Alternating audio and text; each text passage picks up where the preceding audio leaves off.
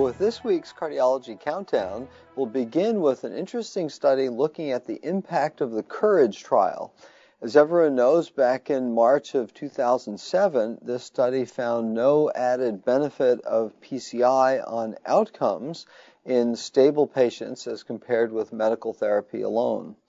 And so an analysis from the Northern New England Cardiovascular Disease PCI registry pre and post the publication of COURAGE looked at the number of PCIs performed and found that there was a steady decline in total PCIs and about a 26% reduction post COURAGE in PCI done for stable angina. For other indications such as STEMI or unstable angina, that stayed roughly the same, down about 5%, but a bigger change in PCI for stable angina, and thus an apparent evidence-based change in practice. At this week's number 2 spot is an interesting analysis of health literacy. This was an analysis done and a survey done in the Kaiser Permanente health system, and thus everyone having insurance, in outpatients with heart failure.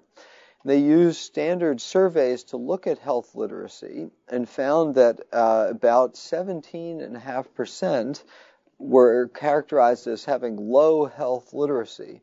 Now, these patients were older and generally sicker with more comorbidities.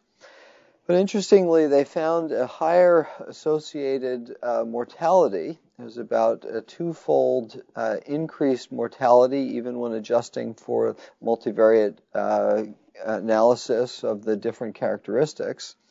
Hospitalization was not significantly higher in the adjusted analysis.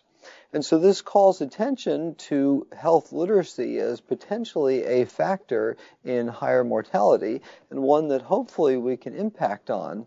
And as you know, CardioSource has as a partner CardioSmart, where we try and boost health literacy of patients and patients with risk factors for heart disease of important medical studies. And so encourage all of our patients to go to CardioSmart for information.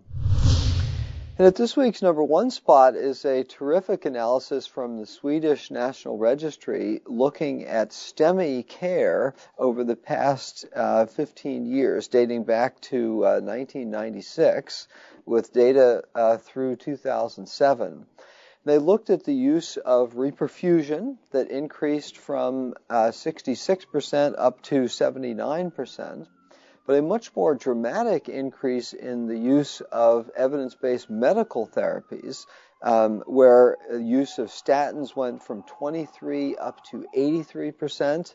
Use of clopidogrel was 0 initially, and that went up to 82%, and other increases in other medications as well.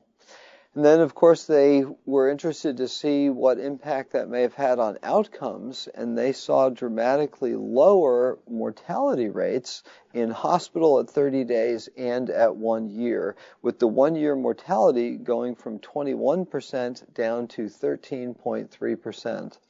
And obviously some of these will be related to the changes in care, and so I think encouraging evidence from this ongoing registry to see that all of the application of medical advances turns into improved outcomes for our patients.